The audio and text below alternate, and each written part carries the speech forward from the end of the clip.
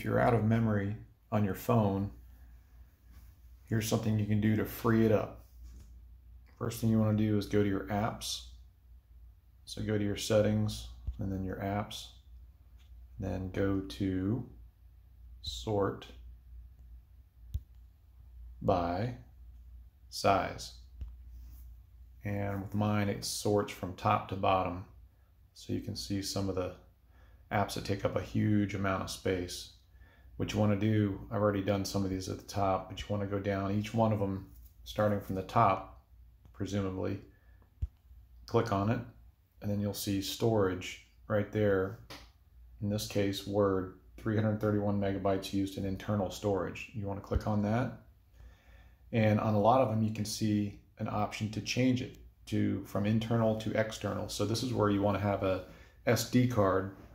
If you don't have one, if you have a device that has a removable external SD memory card, this is what you want. So you get one that has a lot of memory, and then you can offload lots of these apps onto that card rather than your internal memory on your phone, which is maxed out and has a limit.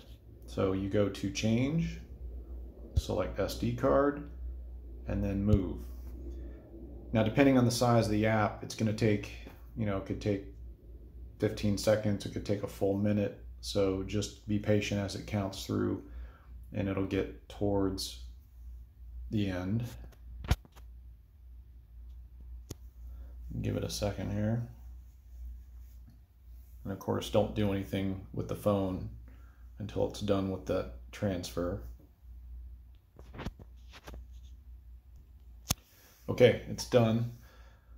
So then you just keep going down the list and so on and so forth. But one thing you'll see, for instance, I think something like Outlook. No, that's, internal. Yeah.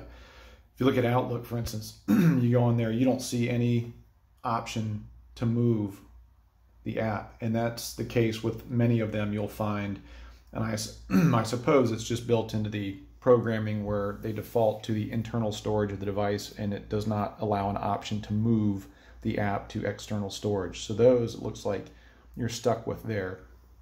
The rest of them, just go through them one by one, starting at the top with the big space hogs, and that'll free up tons and tons, gigs, hundreds of megs of memory.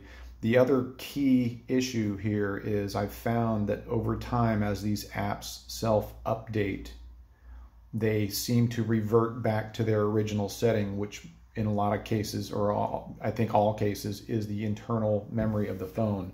So if you notice any performance issues, or you've done this and then a week later or a month later, your memory's hogged up again, we'll go back in here and do this again with some of the large ones. So it's kind of a constant battle over time as these apps update. But I find that I only have to do it, maybe once a month or something, and it frees up enough. Hope this helps. Thanks. Have a good one.